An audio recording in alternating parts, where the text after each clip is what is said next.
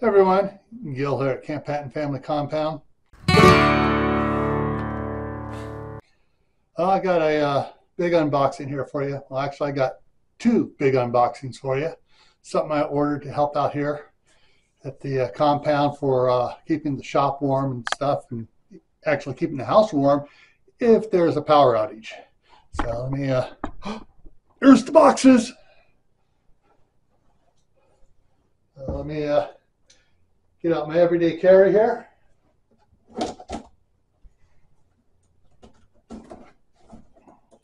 Got this from Amazon. I got this from Amazon. Yeah, there's the Amazon smile.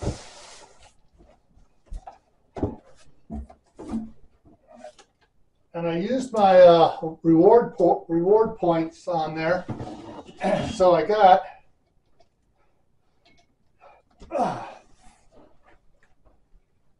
a 30-pound propane tank, and okay, nothing else is in there, and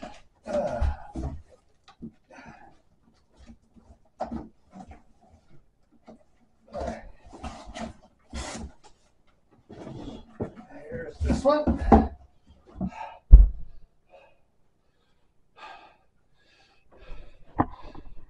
So I got two 30-pound propane tanks from Amazon. These are Flame King brand. Same brand as that big 100-pound one I got last year. And I also got one, I'd gotten one earlier using my Pro Rewards at Home Depot. So I got one from Home Depot, and it's the same price from Home Depot as it is on Amazon right now. That's $72.99, $72.95. But I will put the link to these down below in the description for the Amazon. All right. So I got two of them. Now, there's something interesting about these when they come.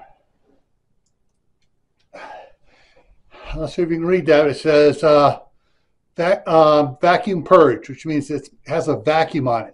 So you don't want to crank these things open right away. You want to make sure that these are still tight.